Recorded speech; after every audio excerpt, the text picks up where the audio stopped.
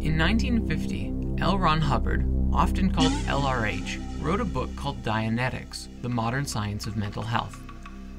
The book became very popular in a short amount of time in the early self-help movement, but quickly lost its steam as a fad, and the Dianetics Foundation went into bankruptcy. Hubbard then recharacterized the subject as a religion and renamed it Scientology, building and expanding upon the writings of Dianetics. According to this book, humans are limited by engrams, bad experiences stored in the unconscious mind that affect behavior long after the traumatic experience. These experiences may be from earlier in one's life, from the womb, or even from past lives. Engrams can be removed from a process called auditing, which involves answering questions in a reflective manner, either using the book or in a professional environment connected with a device called an e-meter. Psychiatry, in contrast, is rejected as harmful, particularly in its use of drugs. Those who complete the process are called clears. Hubbard's subsequent teachings state that a clear can further develop the inner self, called the thetan.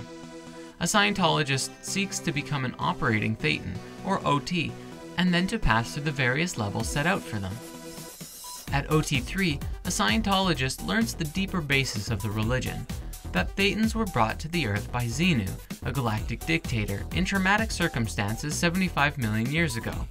However, this knowledge is believed to be dangerous to the unprepared, and will only be meaningful if revealed in a ritual context. Hubbard claimed to have learned this through scientific investigation, not through revelation, although some Scientologists regard the story as allegorical. The word Scientology is the pairing of the Latin word scientia, meaning knowledge or skill, and the Greek word logos, meaning the word or account of. Their logo comprises of two triangles with an S wrapped around them. These triangles are called the ARC and the KRC triangles. ARC means affinity, reality, and communication, where the KRC triangle stands for knowledge, responsibility, and control. Scientologists seek to attain spiritual development by the study of Scientology materials. Members are required to make donations accordingly for study courses and auditing as they move up what they call the bridge to total freedom, and Scientologists usually move up the bridge at a rate governed by their income. Hubbard is reported to have said in the 1940s that he would like to start a religion in order to make money, and skeptics allege that Scientology is not a real religion.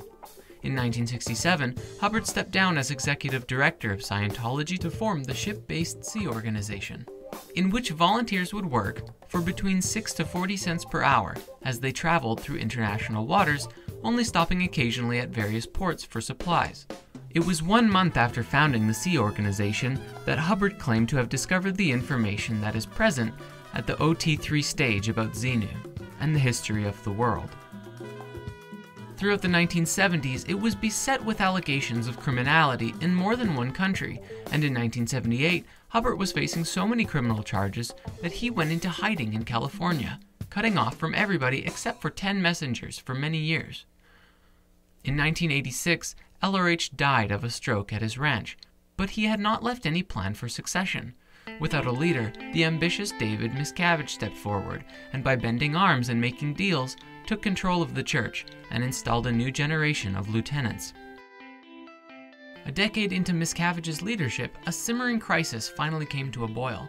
For years, Hubbard had insisted that Scientology was a religion and was tax-exempt. Thus, they had refused to pay any taxes. In the 1980s, the Church of Scientology faced a tax bill of over $1 billion from the IRS.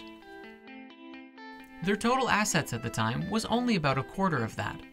In response, thousands of Scientologists all filed lawsuits against not only the IRS, but individual IRS employees, 2,400 total lawsuits, all going at the IRS at one time. They not only sued the IRS for litigations against them, but also crimes against the general public. They also then went on to publish these findings in Freedom magazine, the official Scientology publication. In the end, the IRS made a deal with Scientology that both of them would simply drop all charges. Scientology became an official tax-exempt religion, and the lawsuits against the IRS were dropped. The church is known for having an overly aggressive and sometimes even violent attitude towards critics, citing their claim of fair game from Hubbard's policies in the 60s, which describes that they never defend, they always attack. And thus, anybody who criticizes Scientology is fair game. In fact, a large number of cases were filed regarding burglary, theft, harassment, suing, and even poisoning the dog of a reporter who was researching the church. Many former members described that Scientology was a dangerous and deeply paranoid organization. Scientology has also been known for specific celebrity involvement throughout the years. John Travolta claimed to have gained a great deal of courage for his acting from early Scientology, but later, many ex-members described that he became trapped against his will. And of course, Tom Cruise, celebrated as one of the highest-level members of Scientology, which the church has spent millions of dollars on, tricking out his cars, motorcycles, throwing massive parties, and even a flight hangar in Santa Monica. Today, there are roughly 10 to 15,000 Scientologists in the world, most of them in the United States.